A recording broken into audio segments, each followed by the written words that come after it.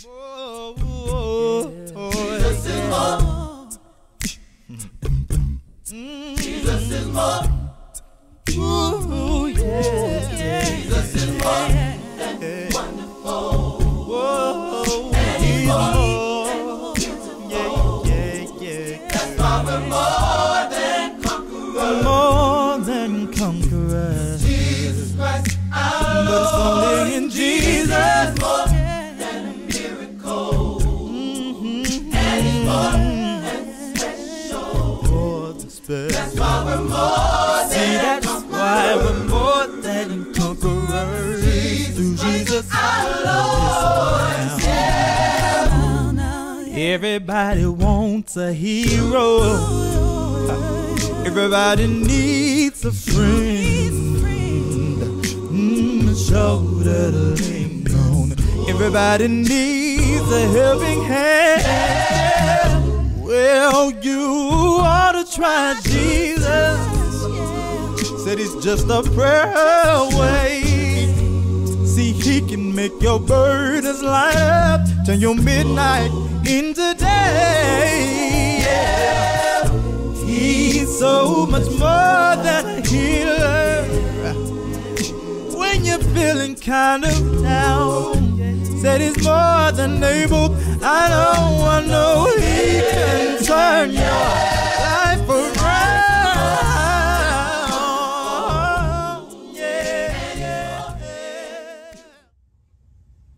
Welcome to tonight's Bible class. Let us pray. Oh, Heavenly Father, we approach your throne of grace giving thanks to you. Thank you for your many wonderful blessings. Oh, Heavenly Father, we thank you for allowing us to come out and study another portion of your word, oh, Heavenly Father. Oh, Heavenly Father, we ask you to forgive us of our sins, rather than by words, thoughts, and deeds. Oh, Heavenly Father, we just thank you for everything you have done, and thank you for everything that you continue to do. For this is our prayer in your Son, Jesus Christ's name. Amen. And tonight's Bible class teacher. Hello and good evening, family and friends, saints of God, lovers of the truth. Welcome to Bible study on this Wednesday night, right here at the South Union Church of Christ. Now, family, we give God all of the glory. We give him all of the praise, for alone he's worthy to be praised. From the rising of the sun to the going down of the same, the Lord is still great and greatly to be praised. We thank God for blessing us with life. We thank God for allowing us to arise this morning, to see the bright light of a brand new day, to hear the voices of family and friends. We thank God for blessing us to be here at this moment and at this time to receive with meekness his engrafted word that is still able to save all of our souls. Amen. Now, we pray that you've had a very productive day, and we know that God has kept you. He's covered you all along the way. And so we thank God for bringing us over. We thank God for taking us over the obstacles of the day. How many people had a trying day today? Amen. Drop a line into the live chat. If you've had a trying day, if you had a difficult day, God had to work through some things, and he empowered you to make it through your challenges and to make it past your adversity. And if you're here, I want to declare and decree upon your life that you are still more than a conqueror through Christ Jesus our Lord. So let us never grow weary in well-doing, because we know that we shall reap if we faint not. Amen.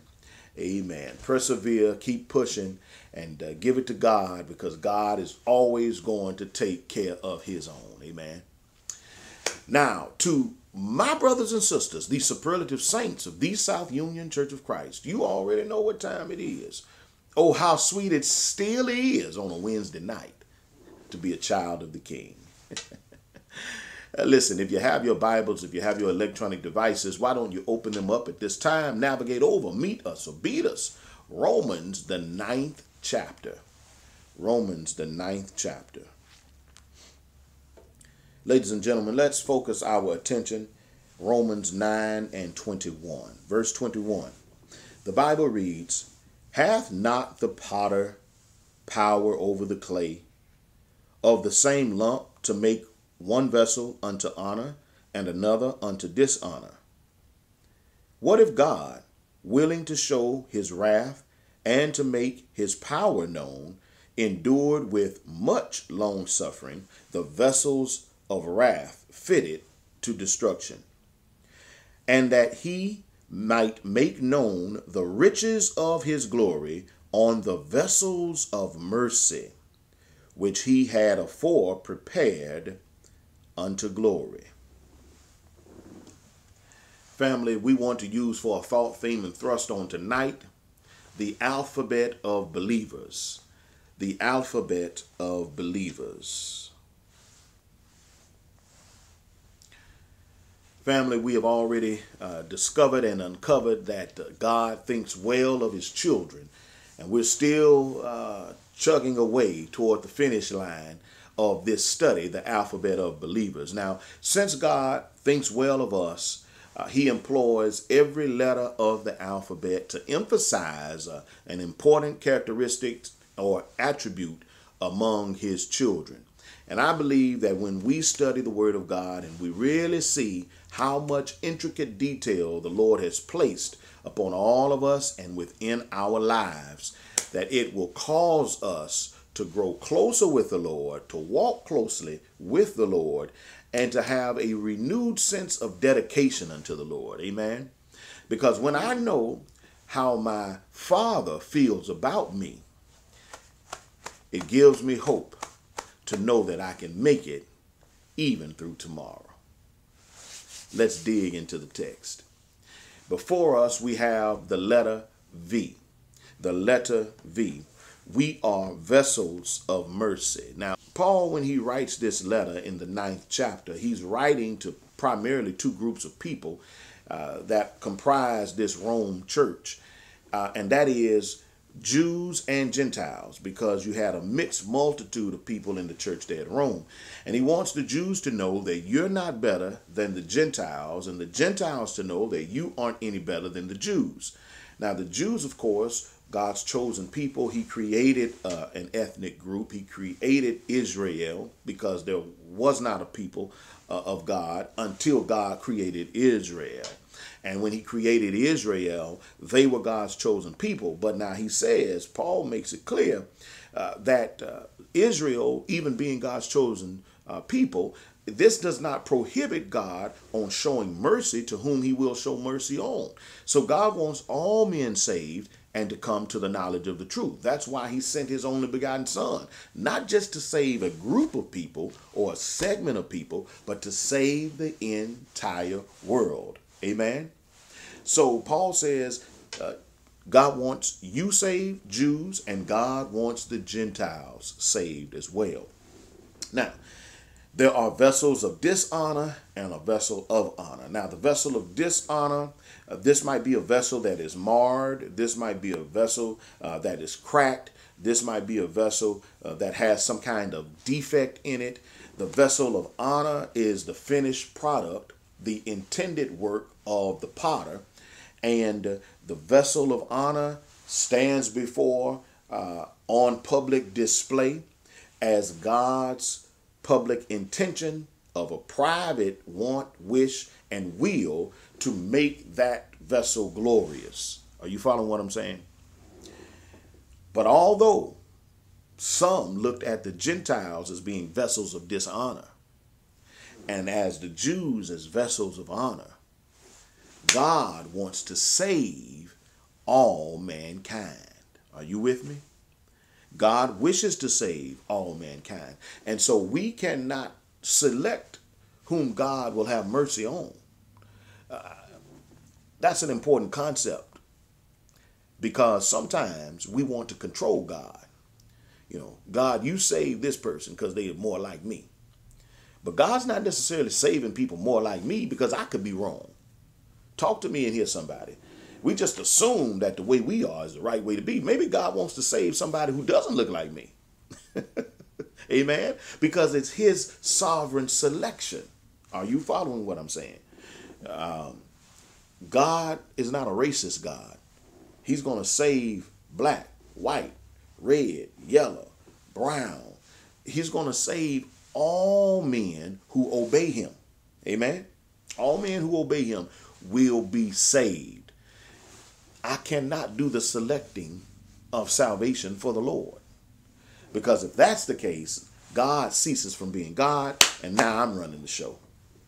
No, no, no. God is going to save those according to his mercy, according to his grace, according to his sovereign will. And we who have put Christ on in baptism are vessels of mercy.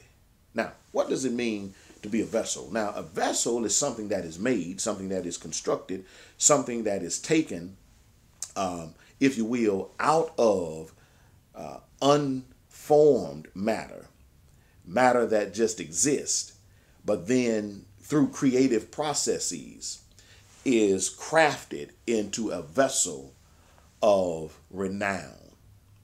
Now, vessel, container, something physical, something that holds maybe water or another product.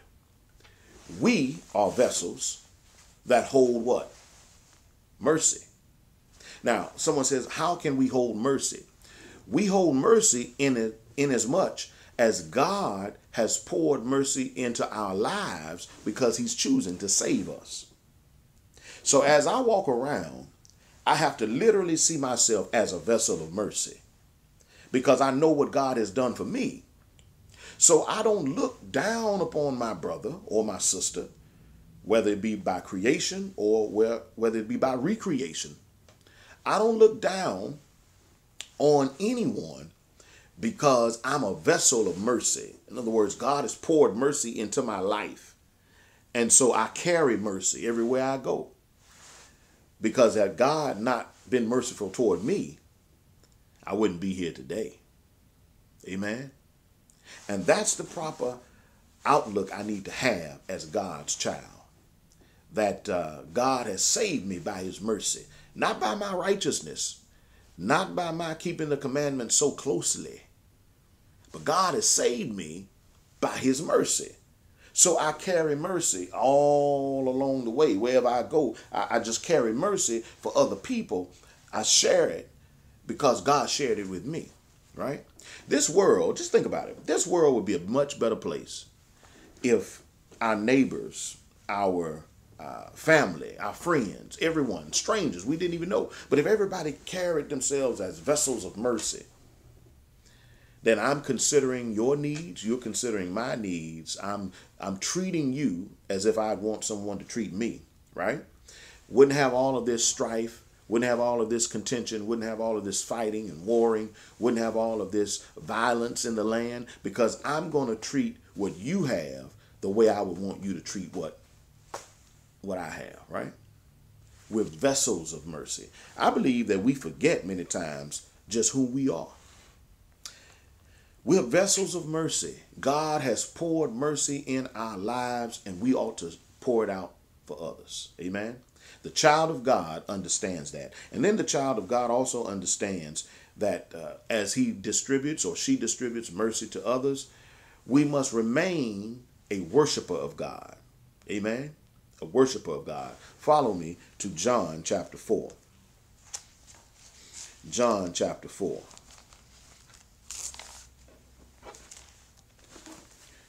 The verse is 24. God is spirit, and they that worship him must worship him in spirit and in truth. Now, family, we all worship something. Amen. We all worship something. But the question is, are we worshipers of God? Are we true worshipers of God? Now, to be a true worshiper suggests that we have God as our object in our lives. Amen. God is the object. So we're worshiping God. We're wired to worship, family. All of mankind is wired to worship. Now, we may not all worship God, but we do all worship something. And the issue many times comes in that we worship the wrong things. Worship should be designated and affiliated only toward God. As a matter of fact, we are told not to worship angels. Amen. We are told not to put any God before the Most High. Amen. Because worship is something that is reserved only for God and God alone. So my passion to please, if you will, because when you worship, you have a passion to please. So my passion to please should be toward God, to thank him, from whom all blessings flow, not to place my importance, not to place my passions on other things, because these other things didn't make me, so they can't break me. Talk to me and hear somebody. Many times, let's dig into this. Many times we are broken. And the reason that we're broken many times, in many ways, in many instances, is because we've placed too much value in the wrong things. And when we've worshiped the wrong thing will break us. Amen? Oh, come on, talk back to me here now. We've worshiped the wrong things. Sometimes we can worship family. And then when family breaks our heart, we're broken for real, because we put too much emphasis in that area. And I don't want to say too much as in don't put emphasis on family, because we want to put emphasis on family. But if we put anything on the level with God, that's too much. Are you with me? Man will let us down. When we've worshiped family, I know sometimes we get wrapped up. We worship our family. We worship our spouses. Amen. Come on, talk back to me now. Don't get quiet now. We worship our children. You ever seen that happen? You ever seen people worship their spouse or worship their children and, holding them up so high? That's dangerous, family. That's dangerous, because when that person breaks our heart, it can destroy our whole world if we're not careful. Let us not worship our children. Let us not worship our spouses. Let us not worship our jobs. How many people have seen where the job was worshiped, then we lose it and we feel like we've lost it all? People go to drastic measures and create violence, come back on the workplace, want to shoot people and all of that kind of nonsense, because they worshiped. Their identity was tied to their worship, and they worshiped the wrong thing. Come on, talk back to me, somebody. That's a word. That's a word. Our identity is tied to our worship and what we worship. And if we don't worship God and we worship the wrong thing, our identity is not tied in God, it's tied into the wrong thing. And the next thing you know, when that goes south or sour, we've lost it all. And it's because we put that on a level with God, and it was never intended to be put and placed on that level with God. Amen. My job is not on the level with God. My family is not on the level with God. My friends, not on the level with God. Not even my thoughts. Amen. Not even my thoughts should be on the level with God. Because when I do that, I'm setting myself up for disappointment and ultimately could be destruction. God wants true worshipers. One more letter on tonight. One more letter on tonight, and then we're gonna conclude this study. 1 Corinthians chapter 6. Turn there with me. 1 Corinthians chapter 6. Let's look at verse 9. 1 Corinthians chapter 6, verse 9. The Bible reads, "Know ye not that the unrighteous shall not inherit the kingdom of God? Be not deceived, neither fornicators, nor idolaters, nor adulterers, nor effeminate, nor abusers of themselves with mankind, nor thieves, nor covetous, nor drunkards, nor revilers, nor extortioners shall inherit the kingdom of God. And such were some of you." Underscore that. "And such were some of you, but you are washed, but you are sanctified, but you are justified in the name of the Lord Jesus and by the Spirit of our God." Verse 12, "All things are lawful unto me, but all things are not expedient. All things are lawful for me, but I will not be brought under the power of any. Meats for the belly, and the belly for meats, but God shall destroy both it and them. Now the body is not for fornication, but for the Lord, and the Lord for the body. And God hath both raised up the Lord, and will also raise up us by his own power. Know ye not that your bodies are the members of Christ? Shall I then take the members of Christ and make them the members of an harlot? God forbid.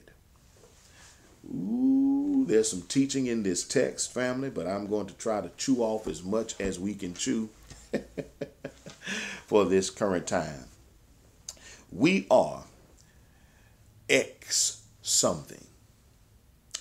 That's the letter X, but it's also EX. We are all X somethings.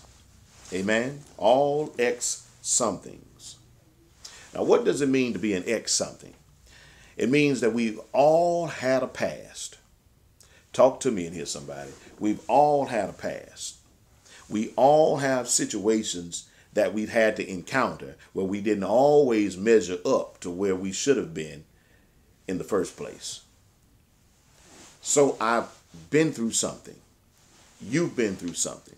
We've been through sin. We have dillied and dallied in sin. Amen. We know something about sin. Let us not forget, as children of God, we know something about sin.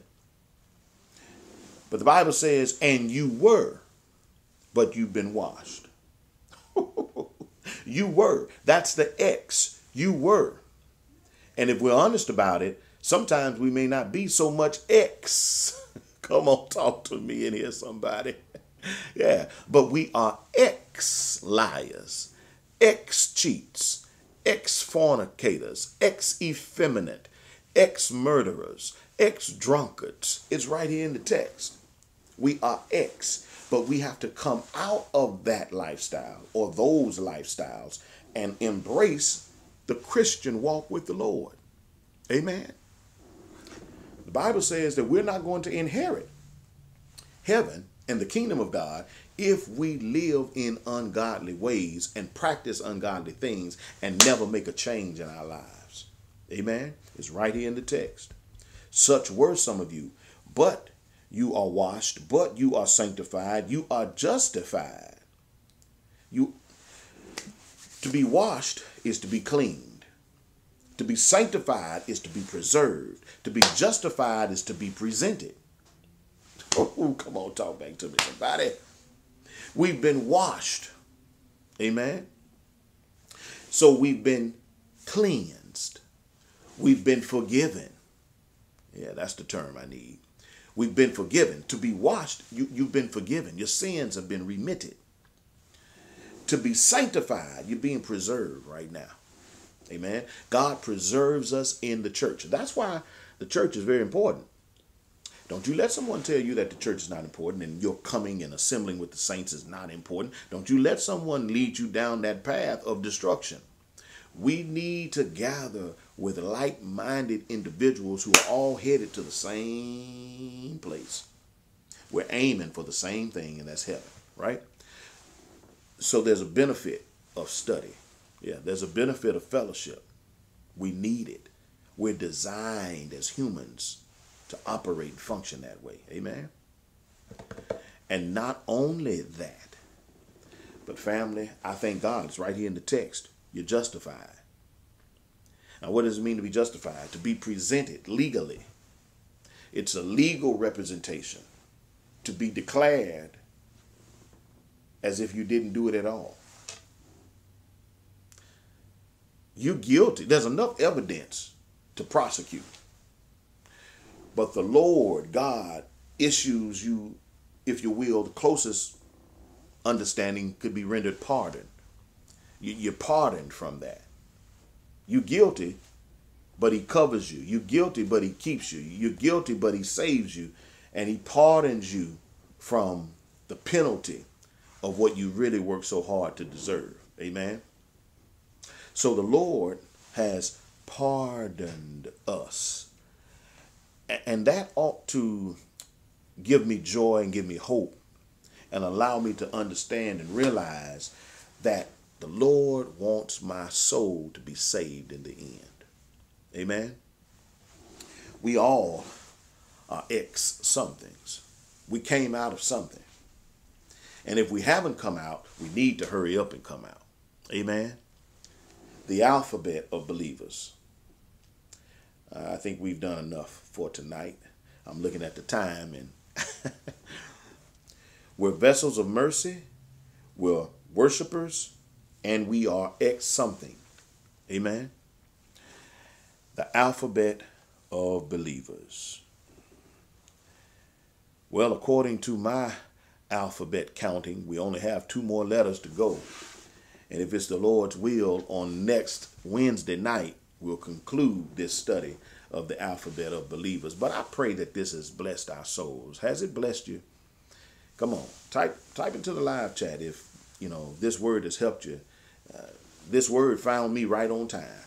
Amen. You never know what people are going through.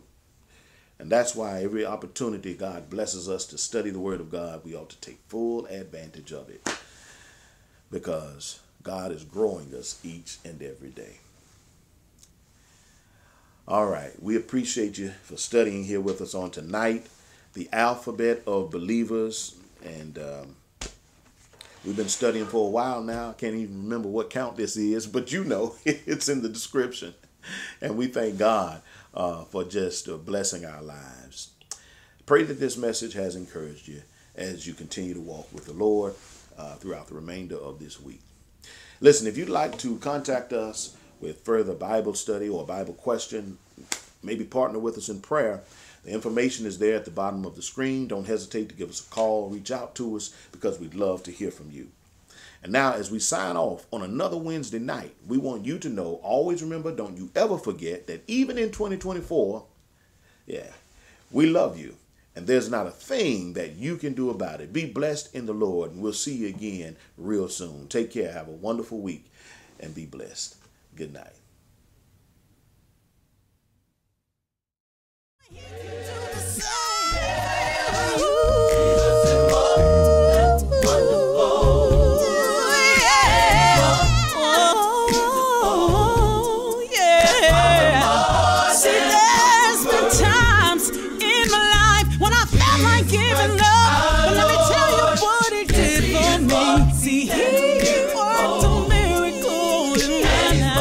And he took away all my pain and made me right. Now I'm a living witness to the goodness of the Lord. Hey, listen now. If you need a shoulder to lean on, if you need a shelter in your time of storm, if you need a friend when you're going through, he will never leave you, never will forsake you.